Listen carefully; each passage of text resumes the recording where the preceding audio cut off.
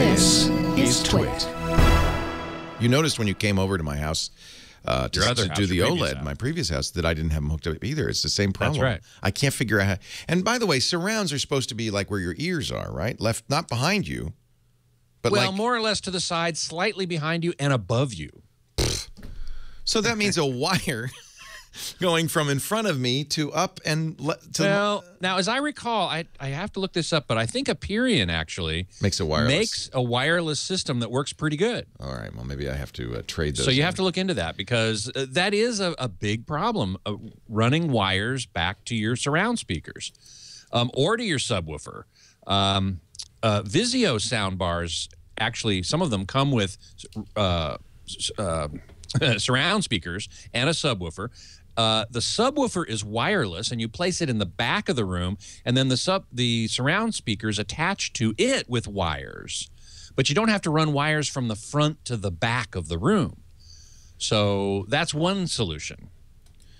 The problem, of course, with wireless, particularly like 5 gigahertz or 2.4 gigahertz, is that there's lots of other stuff operating in that frequency range. And so not only do you get latency, but you also get interference and dropouts, and things just don't sound as good, generally speaking. The same is true with streaming media from the internet or from, say, a computer in your home over your LAN, over your local area network, streaming at Wi-Fi or using a hardwire Ethernet connection. And I always recommend an Ethernet connection over Wi-Fi because of, again, the latency issue and the interference issue.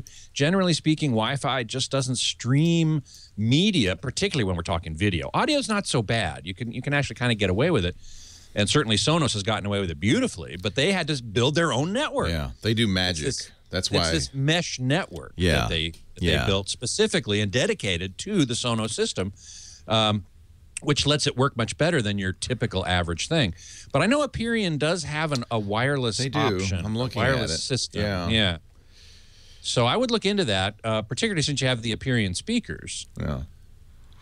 Yeah, there's really no good solution on this one. That's why people use sound bars to try to simulate surround sound and all of that. Yeah. Or you make a home theater and you don't let your wife in.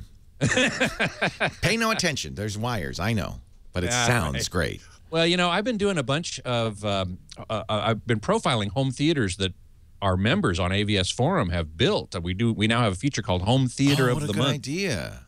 And I'm amazed at these people, these guys mostly, who build their own home theaters, and they look like fully professional installations, but they do it themselves with their own 2 hands. They build all the wiring, and they build all the woodwork and all the acoustic treatments and everything, and they hide all the wires. Yeah. And it looks gorgeous. Yeah.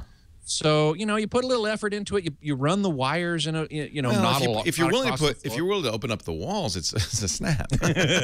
Well, some of these guys actually built. The last one I did was actually in Santa Cruz, California, one of my favorite places in the universe. And he actually had to excavate out from under his house to build his cave. That's going too far. That's literally a cave. It's literally a cave. Literally a cave.